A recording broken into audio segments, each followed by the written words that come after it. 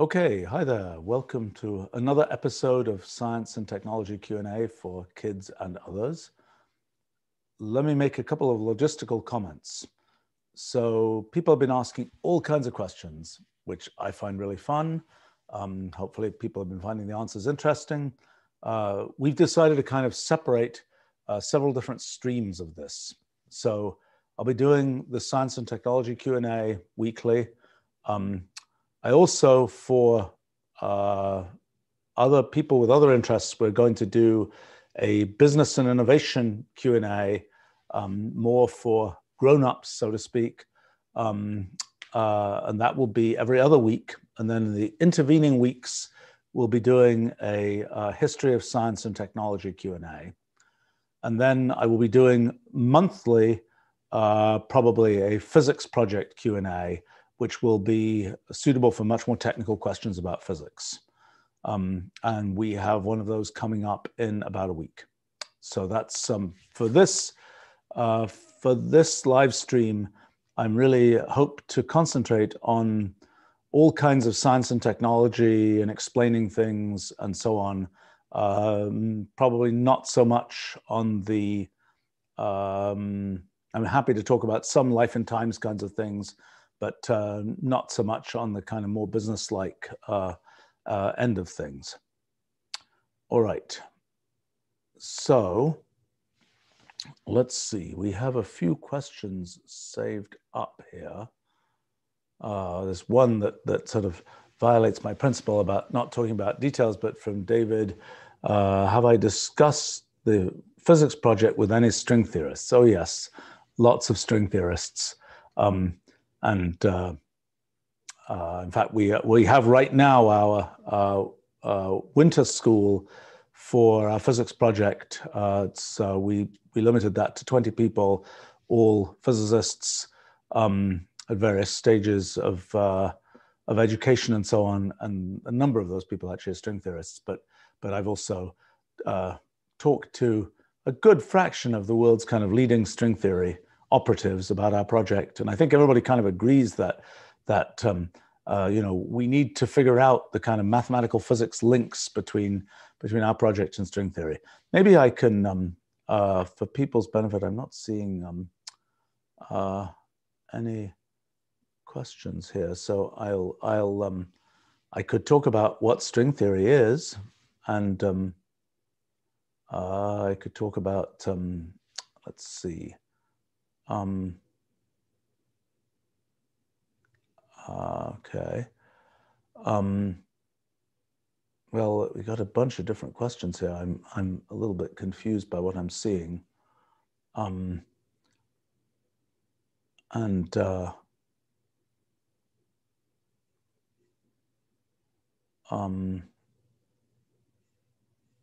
right. Let's see.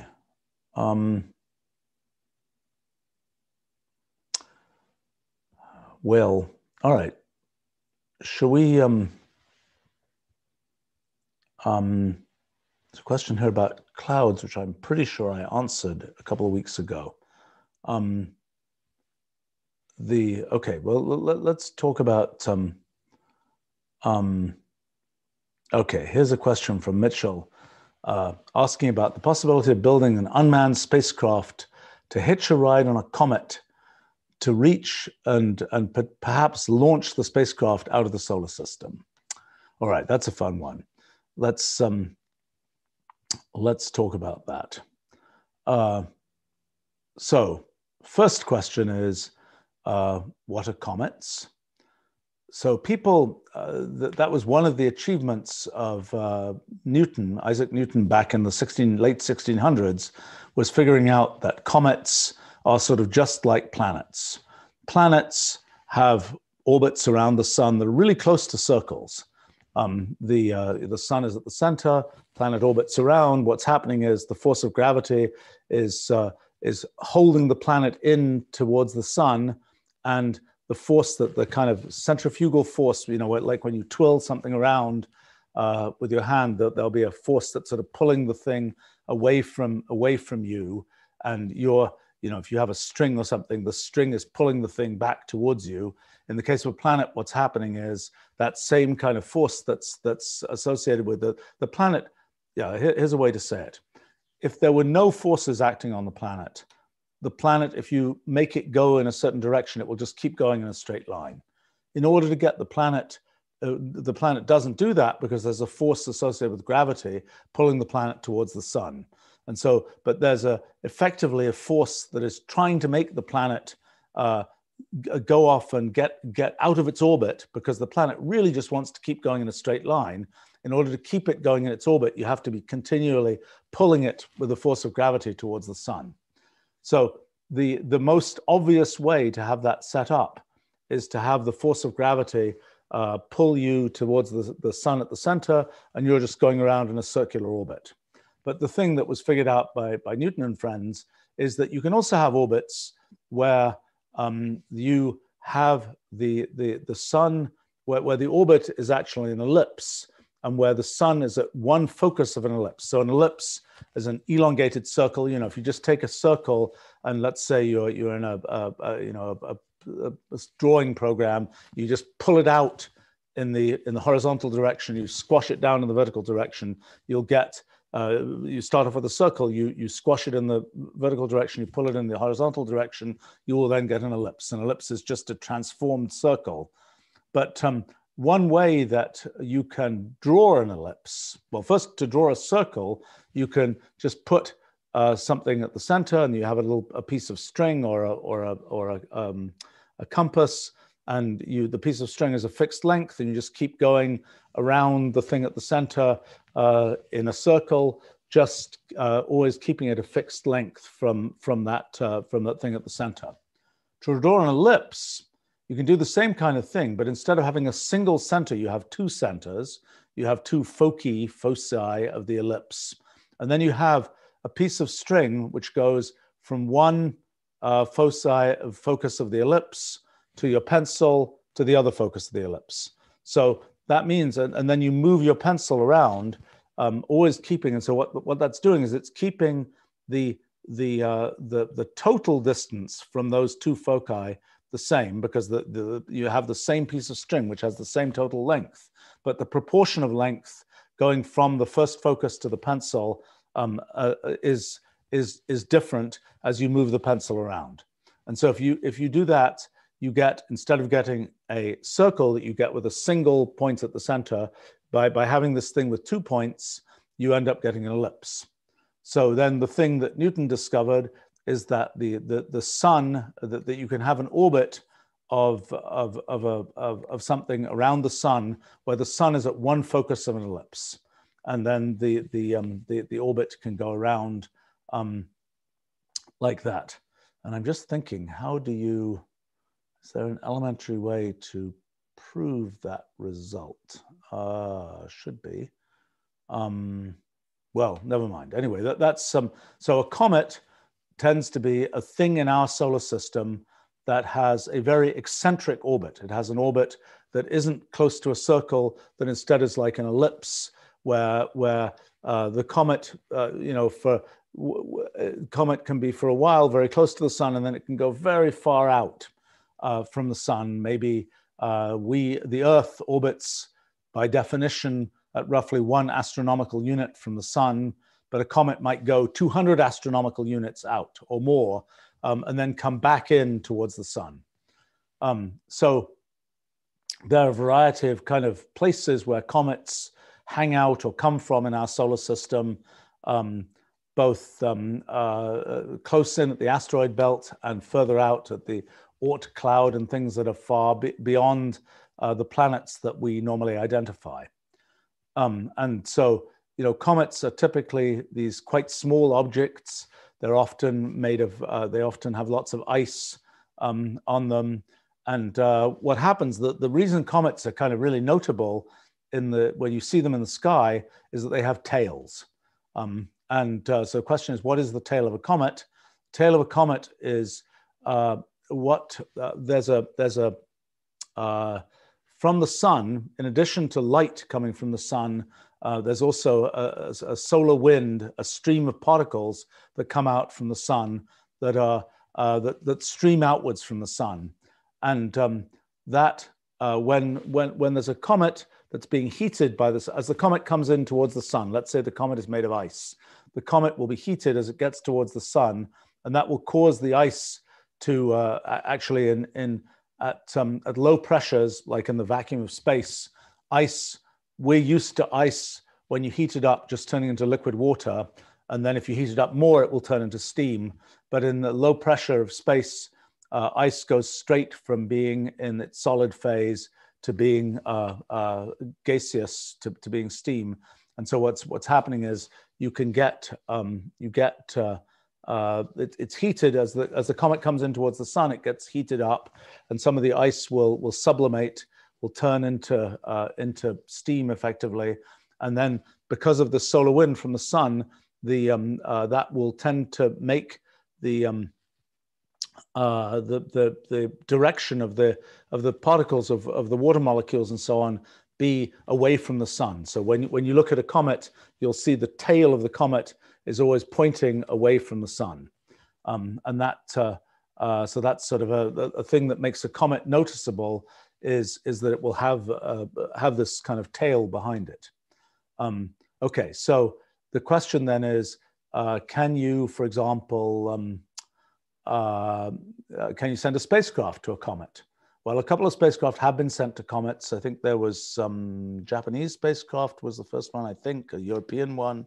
I think there may be, I'm losing track of my deep space missions. I'm not sure if there's been an American one yet. I think there's one planned. But anyway, you can send spacecraft to comets, and there's an attempt to actually retrieve material from a comet. The thing that is a little weird, comets are very small.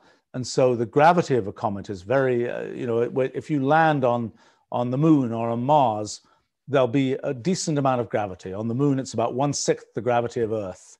So, if you see astronauts walking on the moon, you'll see that they take very big steps, because with the force that they can exert with their legs to walk, that same force will propel them up much further, 6 times further. Well, the height is square root of that. No, the height will be proportional to that.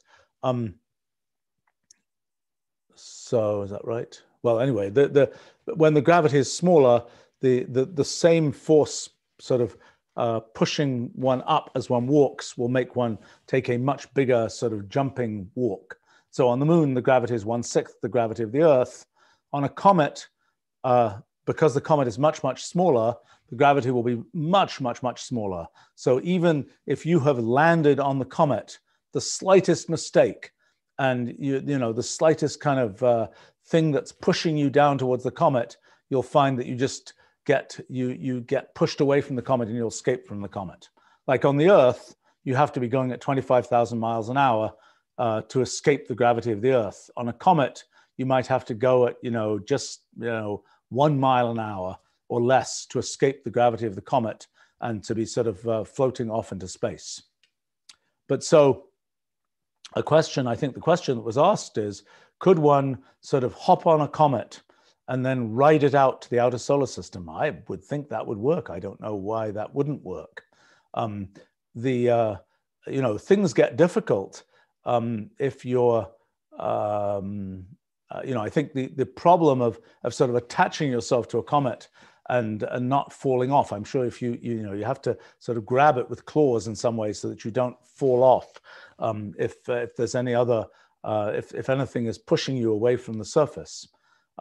I think there's also plenty of issues as you go far from the sun. The way most spacecraft, like in Earth orbit, get their power is essentially all spacecraft in Earth orbit get their power from solar power, from photovoltaic cells, which take the light from the sun and convert it into electricity, just like solar panels on a house or electrical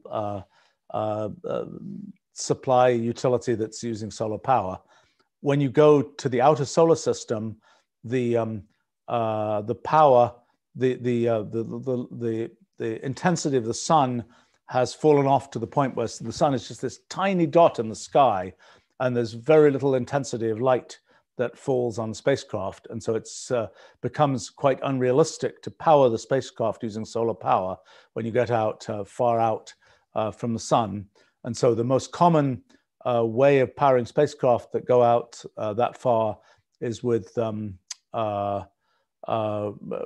radioactivity, not a nuclear reactor, where in a nuclear reactor you're using the fact that, well, so what does it mean to okay, how does radioactivity work at this level?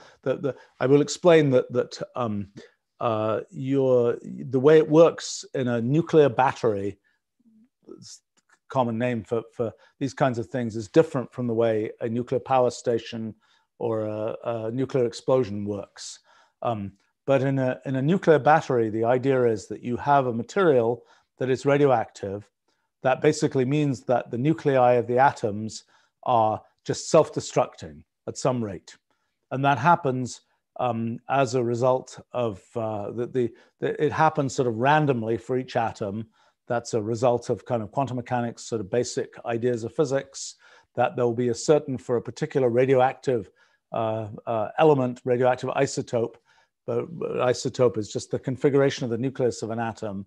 So for a particular radioactive isotope, there will be a certain characteristic half-life, which means what's the average amount of time if you have 1,000 nuclei of that type, what's the average amount of time before 500 of them will have decayed? So different nuclei that are unstable have different half-lives, and when the nucleus decays, you start off with just this nucleus, and then it decays, and a piece of the nucleus will essentially fall off, or the nucleus will break in two, and the pieces, when that happens, a fair amount of energy is released. Essentially, the pieces that come out from the nucleus will be they will turn energy that used to be used in binding the nucleus together. They'll turn that energy into energy of motion of the things that come out of the decayed nucleus. And so the idea of these sort of nuclear batteries tends to be to take a radioactive element and let it decay, and then those decay products will be going fast, and those decay products will heat something up, and then you use the heat that's produced from those decay products to make electricity that you can use to power the spacecraft. And there's been a certain there's a whole sort of story of being able to get the right kind of nuclear isotopes to be able to put in spacecraft, and people have had a hard time. Actually, I think in one of the Jupiter missions, they used some of the sort of stockpile of a U.S. stockpile of radioactive materials, and there was it's been hard to get that stuff because in the world at large,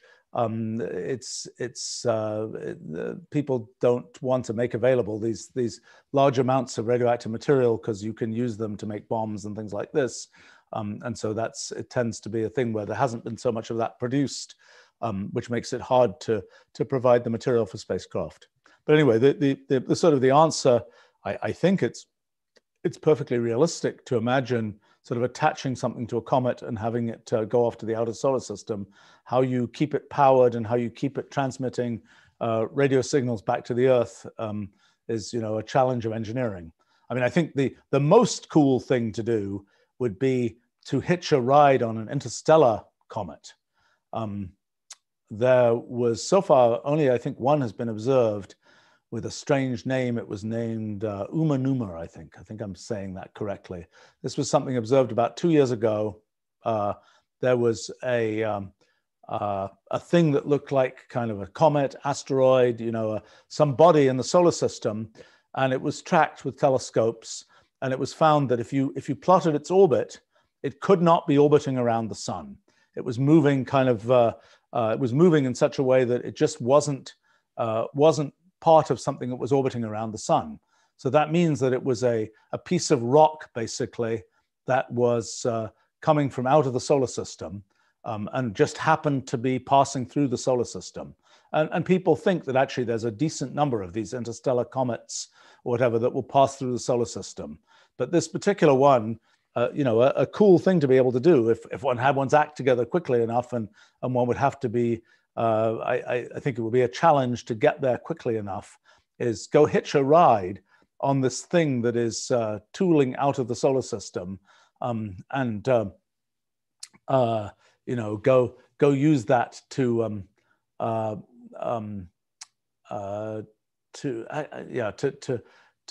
explore further.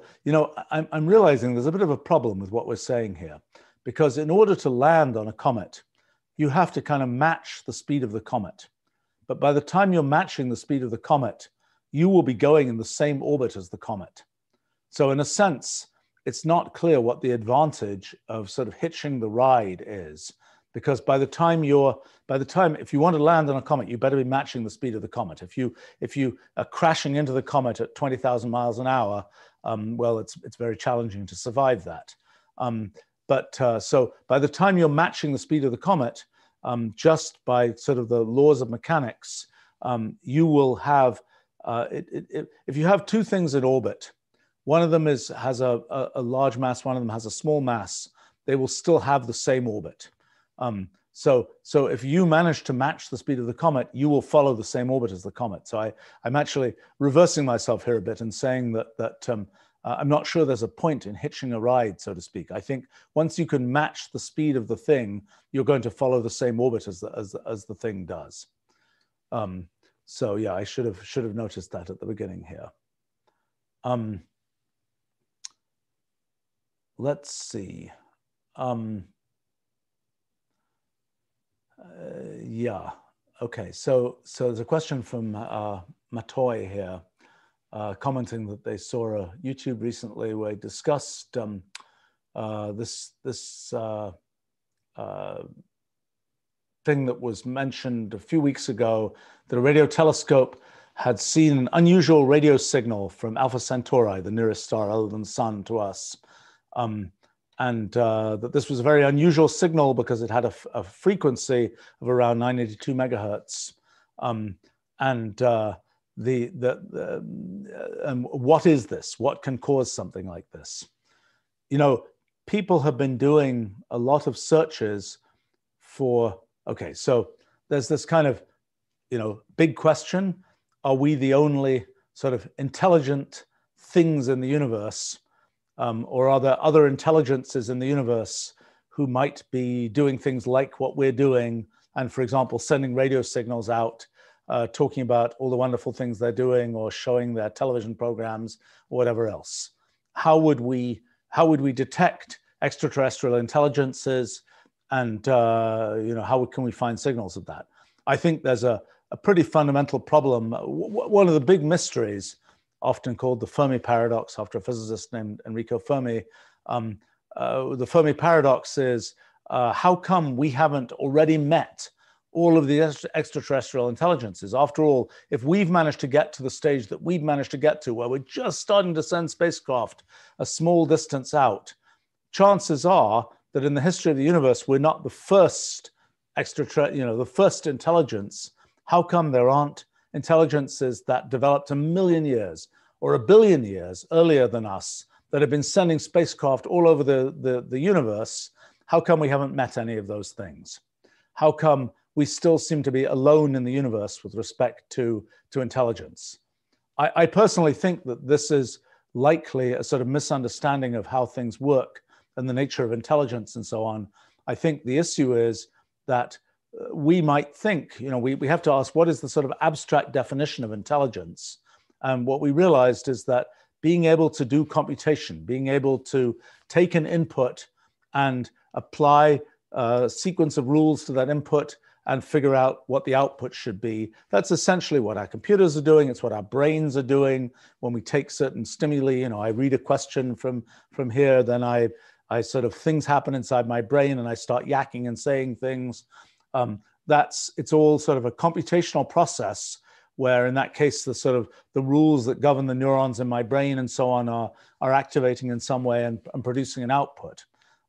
This is, these are all computational processes, and we have to distinguish what's the difference between the sort of computational process that's happening in our brains that's causing us to say sensible or not sensible things versus the computational processes that are happening, I don't know, when we see a waterfall and we see all of these complicated motions of water in the waterfall, what's the difference between the kinds of computations that are happening in our brains and in the water in the waterfall? Well, I used to think, oh, there's a big difference between these things. There's something very special about the things that are happening in our brain. That's a sign of some kind of intelligence, whereas the waterfall is just doing what the waterfall does. But what I realized as a result of lots of science that I've done is that the level of sort of assessing these computations, there's really no difference in the sophistication of the computations that are going on in those two cases. They're really exactly equivalent. It's a thing I call the principle of computational equivalence.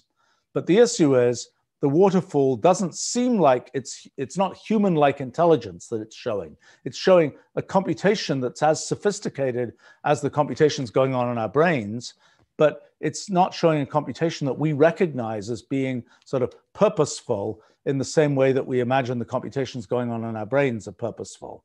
So what we realize is in the universe, there's just tons of stuff that is doing sophisticated computation and that is in some abstract sense intelligent. There's extraterrestrial intelligence all over the place that is abstractly intelligent. The issue is it close enough in its details to human intelligence that we can kind of communicate with it and kind of understand and align our sense of purpose and our sense of how things work with the way that that intelligence works? And that's the real question. If we look at the sort of the space of possible intelligences, we say, here's human intelligence. Okay, dolphin intelligence might be somewhere off here. And here's, and somewhere there's the abstract intelligence in the waterfall, and it's somewhere off in the distance there. So the question really is, how close is in the sort of space of possible intelligences, how close are other things that exist in the universe? Now, it's a sort of a bad sign that if it even takes, we even consider the case of dolphins, we don't have great sort of communication and understanding of dolphin intelligence. And we imagine that it's somehow inferior to human intelligence, but maybe that's just, maybe we're just a million years too early. Maybe it's just that the dolphins have a very elaborate, elaborate kind of civilization. We just don't recognize it because it's a civilization that involves, dolphins communicating by sending, vortices in the water by flipping their fins or something. And we just have never paid attention to that. We don't really know. And we don't really understand how to decode the vocalizations of those kinds of animals and so on. So we don't know. It's the same as the intelligence in the waterfall, so to speak. It's something that is happening and it's computationally sophisticated, but we can't sort of align it with the understanding that we have about how we think about things. And so really the challenge of extraterrestrial intelligence is, are there intelligences close enough in intelligence space to us that we can actually sort of align with them to understand their purposes and to recognize them as being sort of human-like intelligence? So for the last about 50 years, there have been attempts to kind of detect radio signals that are kind of potentially things sent by sort of human-like extraterrestrial intelligence. Now, a thing to realize is, if you're trying to imagine what would be a form of communication, and by the way, even thinking about the notion of communication is kind of a very human intelligence kind of notion. But if you imagine communication, a common sort of science fiction-y type theory tends to be, there is a giant galactic social network going on, but it's communicating using some mode of communication that maybe we are just not yet plugged into. So for example, before 100 years ago, 130 years ago, nobody knew about radio. So if there'd been an elaborate, if the extraterrestrials at the nearby stars were sending these, elaborate radio communications to us, it's like, oh, there's just a dumb planet over there. They don't yet understand that there's a thing radio. Well, it could be the case that, maybe somebody is modulating gravitational waves and sending them to us, and we're just, that planet is too dumb to understand, this elaborate signal sent in gravitational waves or in neutrinos or in some kind of deformation of space-time that we don't yet understand, or some such other thing. And so, you know, maybe there's just a purely physical means of communicating that is that we just don't know about, and that's the sort of key thing. And once we know it, all those human-like extraterrestrial intelligences will sort of come into view. But the thing that we have known about radio communications on the Earth is it was the case 50 years ago that the way people communicate with radio is to use a particular frequency of radio waves. You know, when you tune a radio receiver, you're tuning it. You know, a radio station might be, you know, I don't know, 926 megahertz or something, might be a, or whatever it is. You know, there might be a radio station that will quote its frequency. That's the main frequency of the radio signal that is coming from that radio station. And the way that the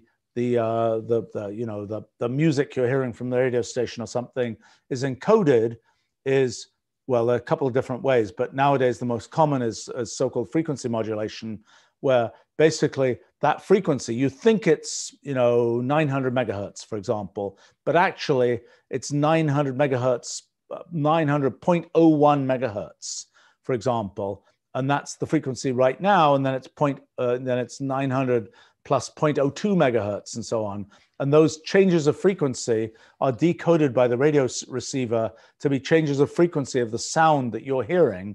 And so that would be, you know, as the frequency maybe is further away from the nominal carrier frequency, the nominal frequency of that radio transmission, you're hearing a higher sound that corresponds to, and if it's closer, maybe you're hearing a lower sound. There are different ways to do that encoding. But basically, you have this sort of main frequency. You've got one radio station at 900 megahertz, another radio station at 902 megahertz, let's say, and you're tuning your radio receiver to mostly receive radio signals at that particular frequency. And then there's a small kind of modulation around that frequency that is the actual signal for the radio station that's actually giving you that's decoded into the sound you hear and things like this. So 50 years ago, that's how everything worked. Actually, 50 years ago, it was mostly so-called amplitude modulation, where all you're doing is you have this fixed carrier. You're sending out this kind of, you know, long sort of beep from in radio, and you're just changing the intensity of that beep slightly, and that's the way that you're encoding the sound wave that you get to hear as sound. And then amplitude modulation kind of gave way to frequency modulation as a slightly better method, because it's better because with amplitude modulation, if something changes in the if something changes in the way that the signal is being transmitted that causes more of the signal to be attenuated, the signal to just get smaller, that would be translated into an actual change of the sound you get out, so to speak. Whereas with frequency modulation, it's looking for a change of frequency, which is not something that happens as naturally as a result of just sort of going through a cloud or some other thing where the radio signal might be transmitted through. So in any case, you know, standard thing for us humans using radio is, you know, somebody gets the 900 megahertz slot, somebody else gets the 902 megahertz slot, somebody else gets the 908 megahertz slot, and so on. Every different radio station has a different slot, and you're sort of distinguishing these radio signals by the carrier frequencies that they use. And the way that one amplified radio signals was based on tuning a so-called resonant circuit to be tuned to that particular frequency, and to where the excitations in the circuit would get bigger if they were excited just at that frequency. It's the same idea, roughly, if you're on a swing and you're swinging back and forth, and you know, I guess in American it's called pumping the swing.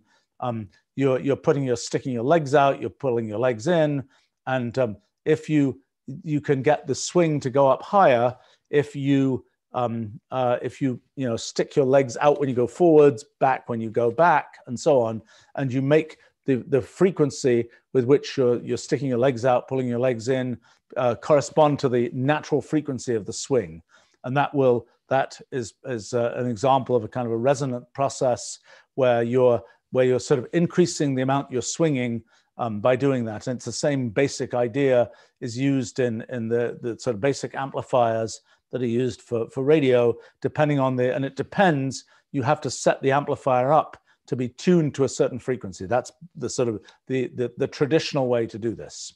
Okay, so back 50 years ago, you sent a radio signal, you use a carrier frequency, you pick a particular frequency you're going to do that at.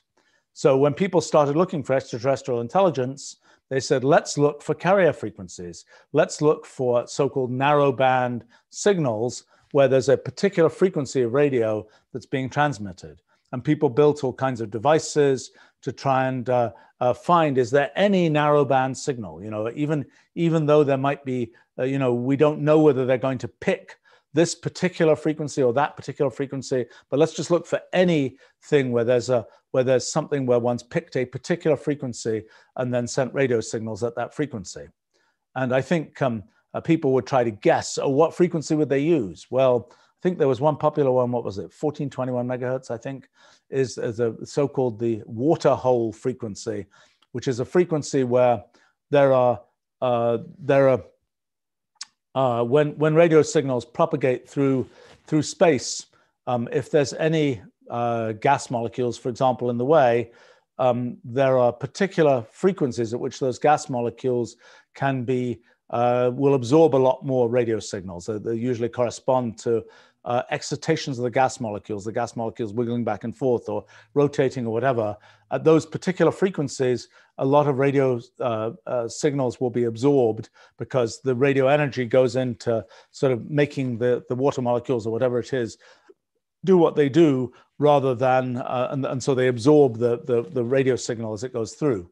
But there are particular frequencies at which, for whatever reason, there don't happen to be excitation frequencies for various things like water that are found as molecules in space. And there's one particular one which was kind of this hole where there isn't absorption in space. And so that was sort of a guess that people had, I don't know, 50 years ago or so now, for, oh, the extraterrestrials might use that fact that you can get radio signals through more easily at that frequency. Let's look specifically at that frequency. But then the general idea was, let's look at a particular frequency.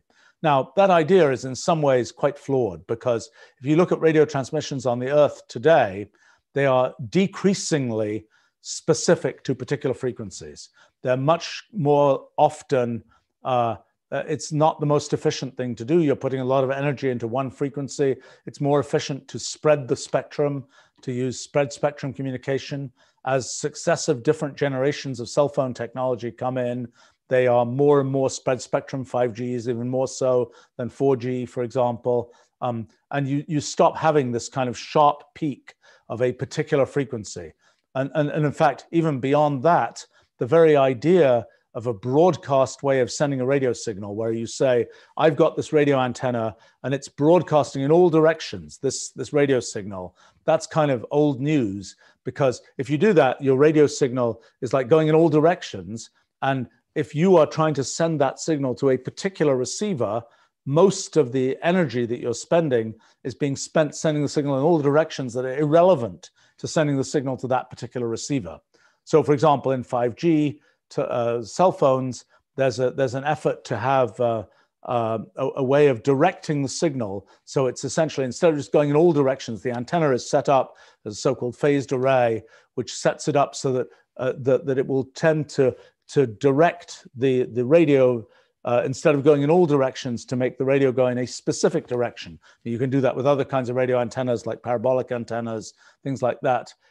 Also have this feature that they tend to direct radio signals in a particular direction. So increasingly, with communications on Earth, we're trying to just say, oh, there's a sender, there's a receiver. Let's pick who wants to receive it. Let's just send to the receiver. Sometimes, like for radio navigation beacons, it's more convenient to just say, oh, there's this broadcast thing. It's going in all directions. Anybody can sort of passively listen to it without registering, I'm the receiver, send the signal in my direction. But anyway, so if we're even looking for sort of the future of our civilization, I don't think the amount of sort of radio energy that is going to be just sort of going off into space, sending it out as a giant radio transmission that can be picked up anywhere in the galaxy type thing, I think we'll be doing that to a decreasing extent, except insofar as we're specifically sending signals for the purpose of saying, hi, we're here. And there's been a lot of debate about whether we as a species should be sending signals into space saying, "Hi, we're here."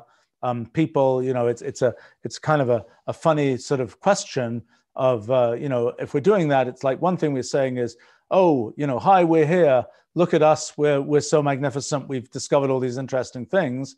Another view would be, look at us, and somebody will come and say, if there's extraterrestrials that are like, humans in history, so to speak, let's just go take over that planet.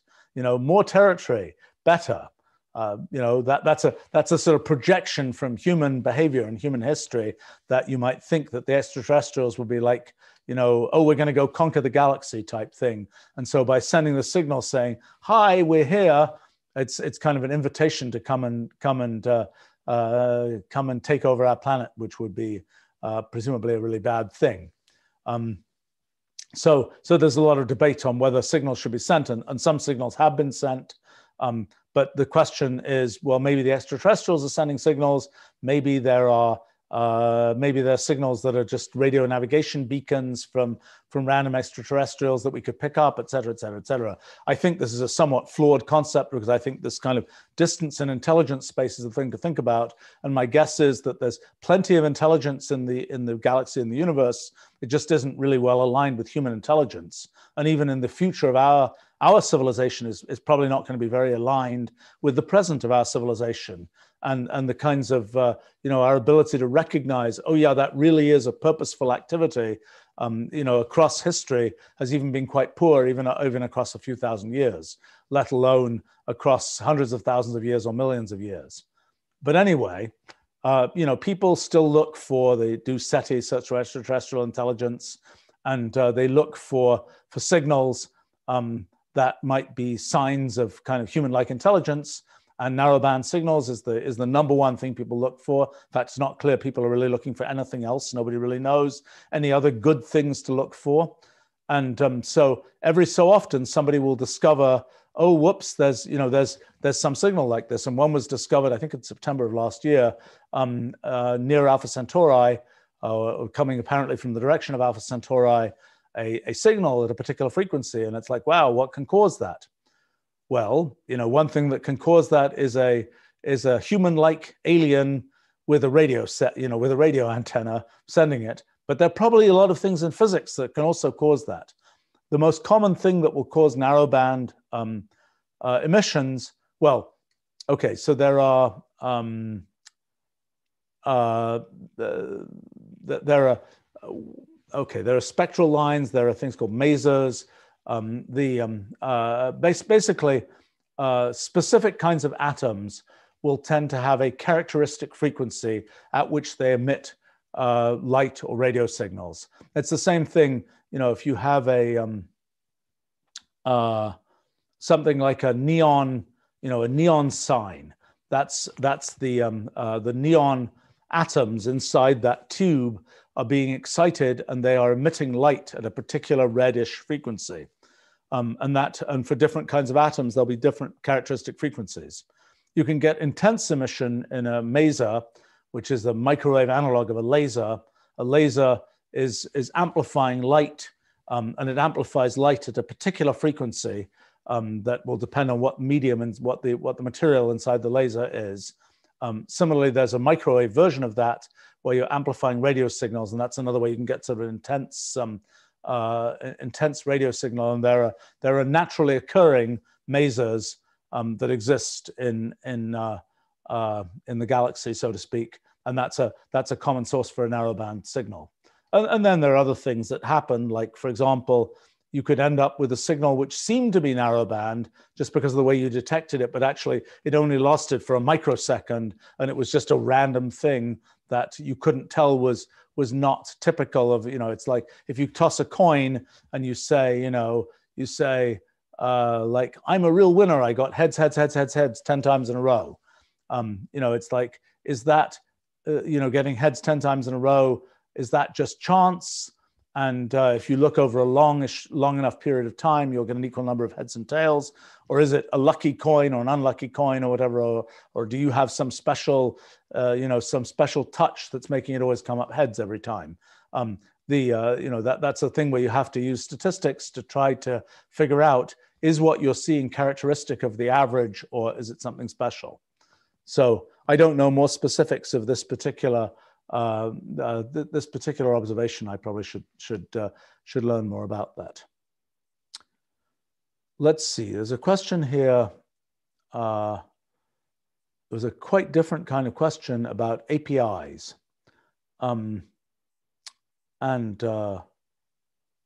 Gosh, I don't from Taylor here. Not quite sure I understand the details of this, but let me just say a little bit about APIs, what APIs are, people who might have heard of them or not heard of them. So when we use computers, we're humans, we're communicating with a computer somehow.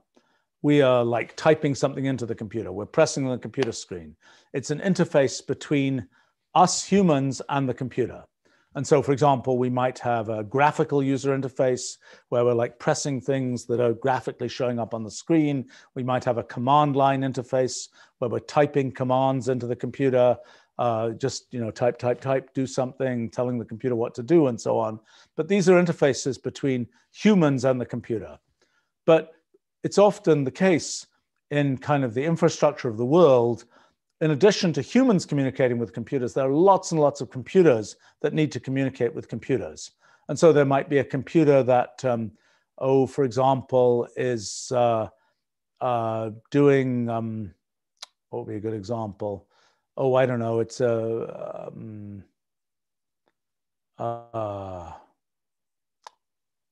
let's say a computer that is doing a financial transaction where it's told, every week somebody said, transfer this money to this account. Okay. So then there's a computer that has a task that's running on it that wakes up every week and says, okay, now I'm going to transfer this money. Okay. What is it going to do? Well, what it has to do is it has to tell another computer to go do that money transfer. The question is, how does it communicate with that other computer? Does it use the graphical user interface of the other computer? Does it use a command line interface? No, it doesn't do either of those things. It uses what's called an API, an application program interface, which is a way in which programs expose an interface for computers to use the program, or for other programs to use the program. And so what do APIs look like? It depends, there are a lot of different details about how these work. The most common kind of API in modern times is a web API. And so when you go to a website, you type in the URL for the website. And the thing you get is, you might type in, I don't know, wolfram.com. And what you will get back is you'll type that into your web browser. And what the server, the computer that we have at wolfram.com is sending back a big bunch of HTML code that gets sent back to your browser program, and your browser program then displays it as a beautiful website. But and so that's a web address that you give in the URL bar of the browser. Okay, you can also have a web API. It's also a URL, but it's a URL that instead of sending back typically HTML intended for human consumption, it might send back all kinds of random data that is not intended for human consumption. It's intended for consumption by a program. And so that would be kind of an API, a web API, where you're using the web to communicate the information. You're still using the HTTP protocol that appears at the beginning of the full form of the URL. You're still using that protocol.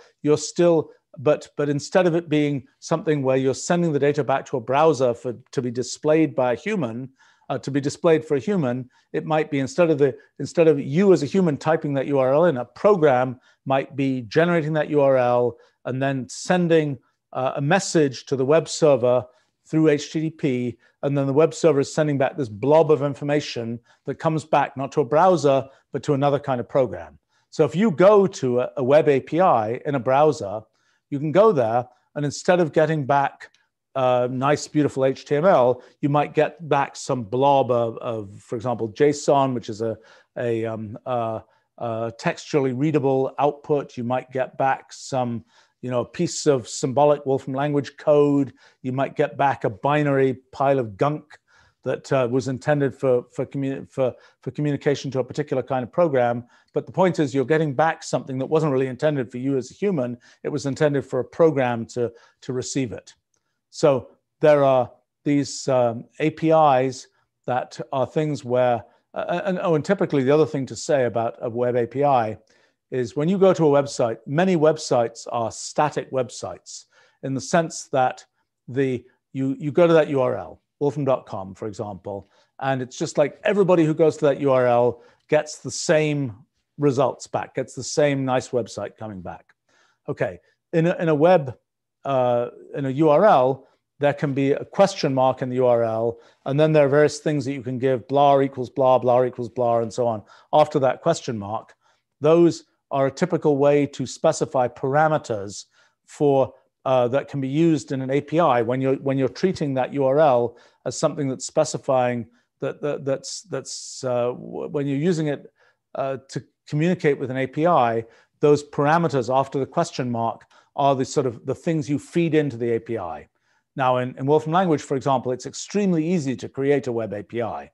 You basically just say, to make a public one, you just say cloud publish API function, and then you give a piece of code in there. And what that will do is it will set up a URL. It will tell you the URL it's setting up. That will be a URL that exists on our servers, on our cloud server, at least in the default way you do it.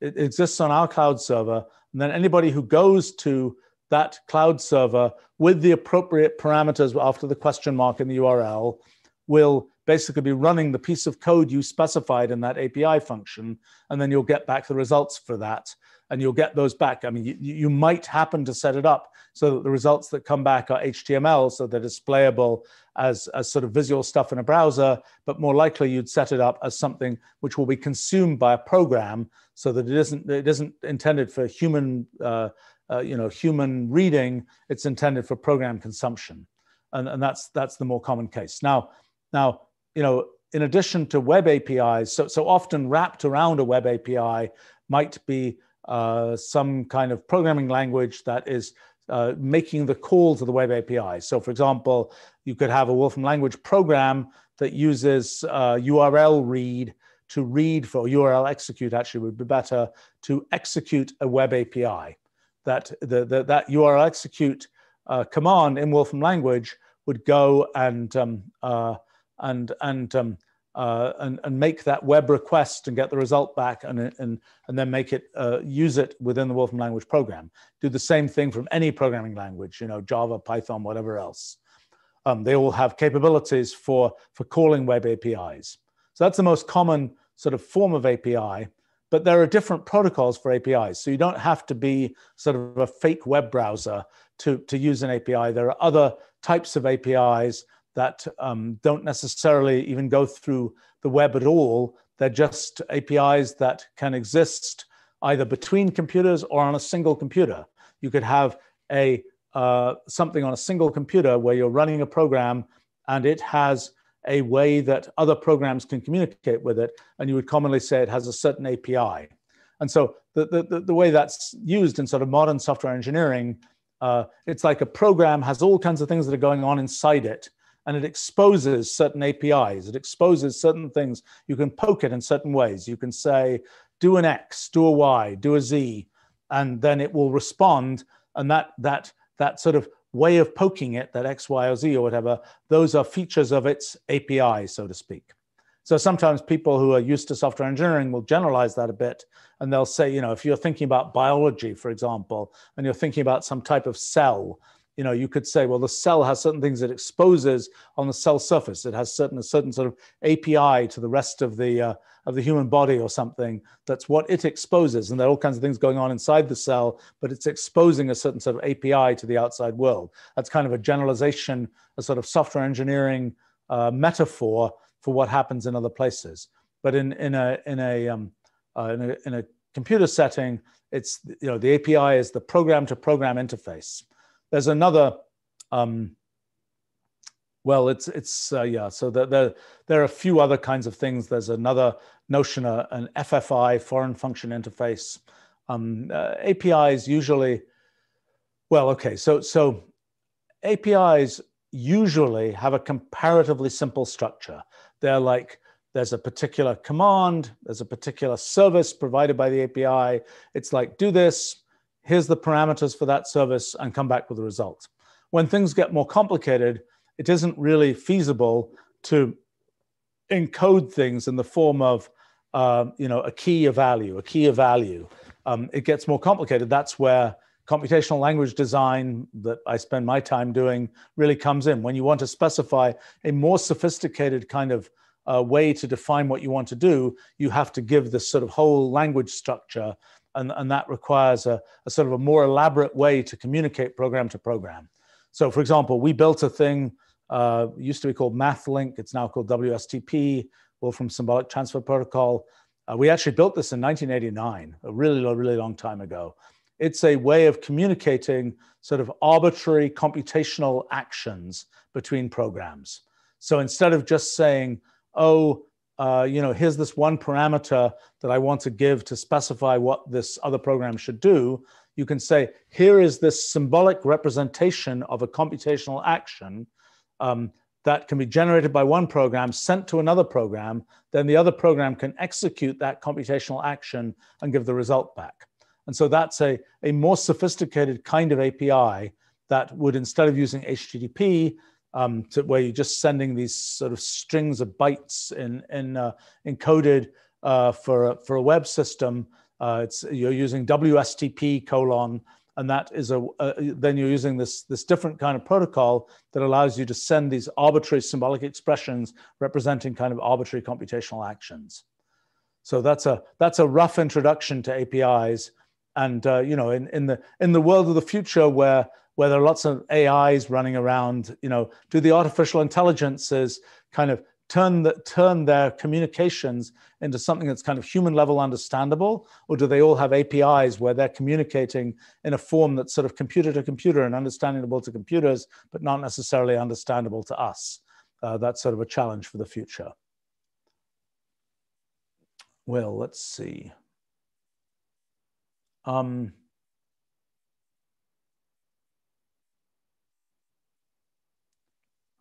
So there's a question here. Okay,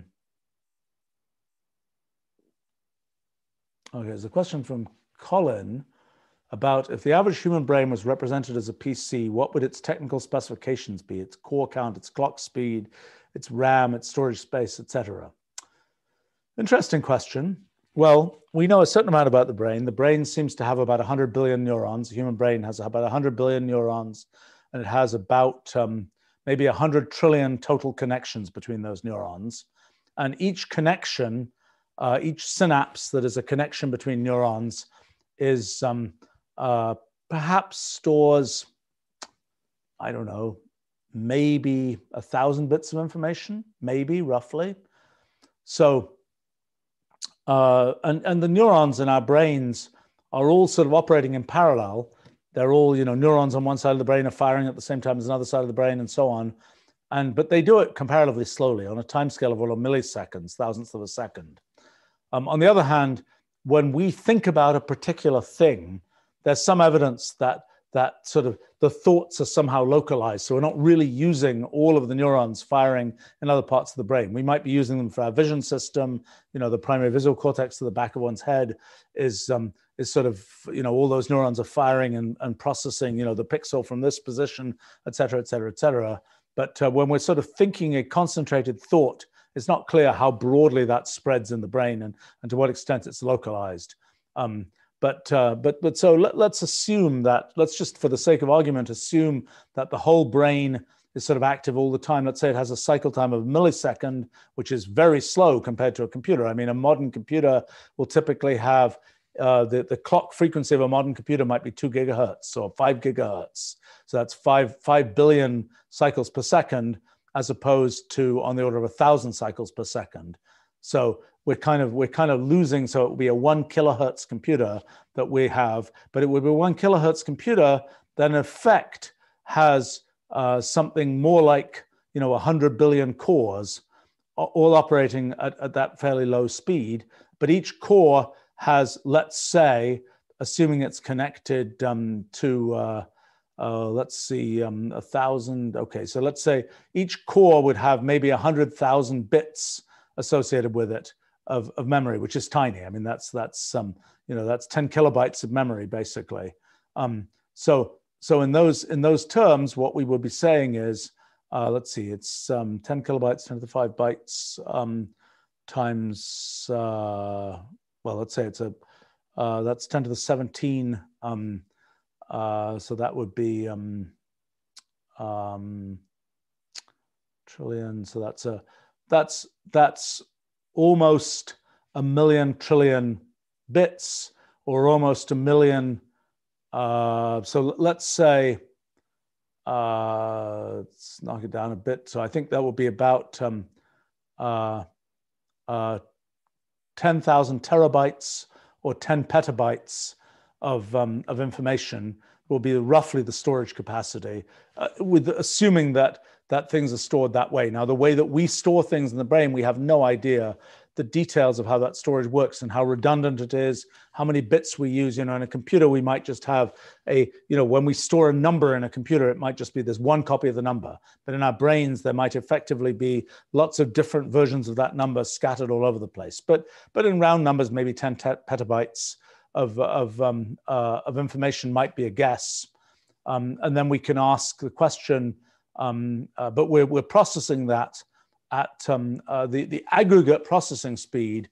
If we sort of combine all our cores together, if they were all working in parallel, might be on the order of, let's see, that's 10 gigahertz times, so that would be on the order of a terahertz if everything was sort of working in parallel, which it undoubtedly isn't. So it's undoubtedly much slower than that.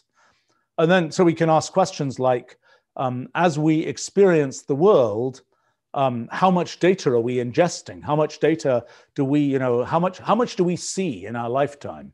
We might have, as we look around, we might see a different scene in our eyes moving, these saccades. But if we ignore that and we just say how many different scenes, let's say we see a different scene, let's just say we see a different scene every few times a minute, okay? And let's say we see a different scene every 10 seconds. Okay, so so every year, assuming, so there are 30 million seconds in a year. And so let's knock it down a bit for, being asleep and this and that and the other. So let's say it's 20 million seconds that are relevant. And let's say every 10 seconds, we see something different. So that's 2 million different things we see per year. And our eyes are roughly like 10 megapixel cameras. So our eyes see about 10 million pixels in one, and they see it, well, our eyes have a persistence time of order 1/15 of a second. So every 10 times a second, roughly, we can sort of see a different image on our eyes, but that's not in practice what we're saying. We're saying like every 10 seconds or something, we might see something different. So we're saying 2 million of those per year, and our eyes are ingesting, let's say, if we looked at every single pixel, it might be 10 megapixels. So that's 20 times 20 trillion. That would be 20, roughly, let's say, 20 trillion, 20 tera, let's say, a few terabytes per year of, the movie that we see per year might, of really different scenes might be of order 20 terabytes or some number of terabytes. The movie, the sort of maximum speed movie where every frame is different might be more in the petabyte range. But so what we're seeing is that the total information that we can see from our eyes is of the order of in a lifetime might be getting up to the tens to hundreds of terabytes. So we kind of still have, if we're efficient in storing that, we'd kind of have enough storage in our brains to store all of that. The fact is, we certainly don't notice every single pixel in every scene we're seeing. We probably extract a very small amount of sort of summary information from every scene we see. So it's a lot easier to fit that information into a brain. So that, we can store those kinds of images. If we think about, how many words have we heard You know, we might, let's see, if we, well, let's work it out. If we, I think it's silent reading is like 200 words per minute. So that means if we're like reading all the time, let's say we read, let's see, 200 words per minute is every second we're reading on the order of, well, let's say 3 words per second. So that means we are, let's see, so that would mean if we were reading for 10 million seconds a year, which means we're reading 1/3 of the time. So 10 million seconds a year times 3 words per second would be 30 million words per year that we will be reading and sort of silent reading. And how big is 30 million words per year? That's let's see, a typical book. Well, let's work that out. I mean, a typical book might have, I don't know, maybe 40 characters per line, maybe a little less than that. Depends on the width of the book.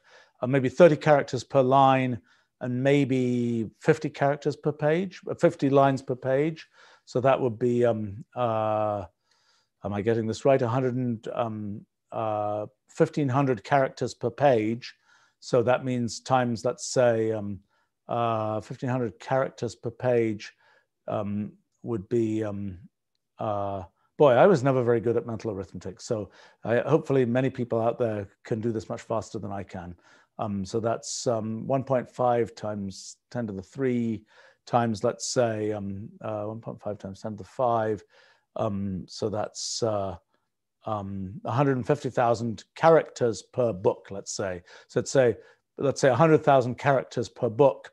And so this, the thing we just estimated of reading 10 million characters, or maybe we said 30 million characters per year, would be, let's say it's 10 million characters per year. That's 10 to the 7 divided by, that's not very many. That's surprisingly few. That would be, well, with that estimate, we'd be saying you would read, at that speed, you would read 100 books per year, which seems low. I think we're probably, if we put in a few more of those factors, we're probably a little bit more accurate. It's more like a few hundred books per year.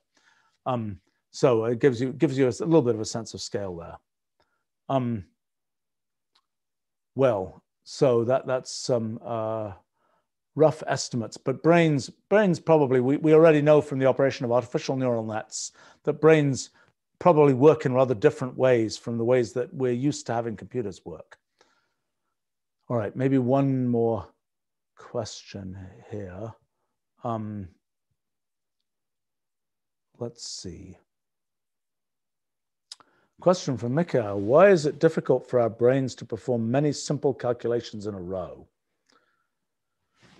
Interesting question. I mean, I think that doing things like math and logic and so on, these sort of abstract fields are not very natural for brains. They're also not very natural for artificial neural networks. I mean, I think one of the challenges, I mean, some people are much better than others. Like I was just exercising my mental arithmetic abilities, such as they are. And I think it's, you know, you doing simple operations that are defined in a simple symbolic way in terms of numbers or logic or whatever, just not a very good match for brains. Brains can take a picture and say, well, they're roughly these features and those features, and this is roughly how we'll represent that picture. But that's a very different thing from saying it's precisely the number 7. It's precisely this logic, you know, true or false logic thing. And brains just aren't very good at that. And probably we store those things by kind of saying, oh, it's kind of like a picture where it's all blue versus all red. And that's a totally inefficient way to think about storing these things, which for purposes of our sort of abstract computation or our actual digital computers are really efficient and easy to deal with. Okay. Well, I think we should probably wrap up for now here if there's something else I can do quickly. Oh, there's a reasonably quick one here. from Parmenides, is the eightfold way of Murray-Gell-Mann easier or more difficult than learning quantum chromodynamics? It's kind of easier. I mean, it was named the eightfold way after the Buddha thing, but it has nothing to do with the Buddha. It has to do with it's the fact that particles like protons, pions, neutrons, whatever, are made of quarks, and the eightfold way, Murray's kind of cutesy eightfold way idea is, it turns out if you have three kinds of quarks, up, down, and strange, for example, and you combine those three together in three different, you have particles that are made from three quarks at a time. So you might have an up, up, up particle, you might have an up, up, down, strange, up, strange, strange, et cetera, et cetera, et cetera. It turns out for the sort of the most common kinds of particles, there are exactly 8 ways to make those combinations, and they correspond to 8 common kinds of particles. Protons and neutrons, the sigma hyperons, the lambda hyperon, and the psi cascade hyperons. These are the different kinds of baryons. They were all discovered in the 1950s, and are made of 3 quarks. And it so happens that the mesons, that are things like the pion, which is responsible for holding nuclei together, it so happens those are made of quark-antiquark pairs. It so happens that because of the details of the way that combinations of objects work, that you have that they're the same number, that the 3 pions, the kaons,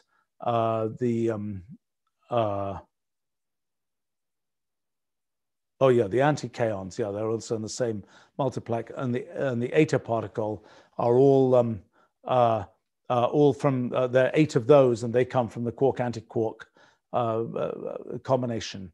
So it's kind of but in the more fancy mathematics, and the way this was originally discovered was by using group theory of continuous groups, so-called Lie groups, kind of the analog of calculus for group theory. And those are parts of the irreducible representations, of the group SU3.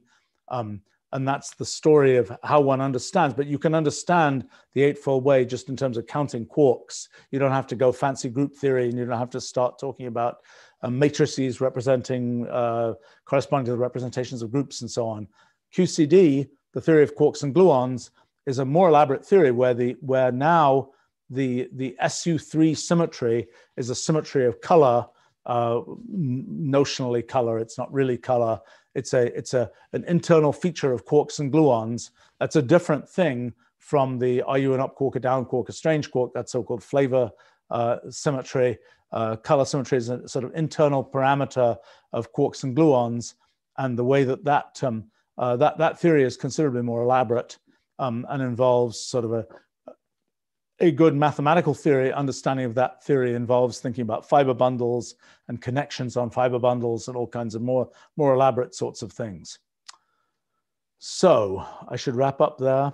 I think we're going to probably think about some potential themes for these live streams. As I say, we're doing business and innovation and history and of science and technology in alternating weeks on a different day. I think for this live stream, which I really had hoped to be at least at a level that was accessible to kids and so on, we might try and start picking some specific themes. If people have suggestions, please feel free to send them in, and see where we go with that.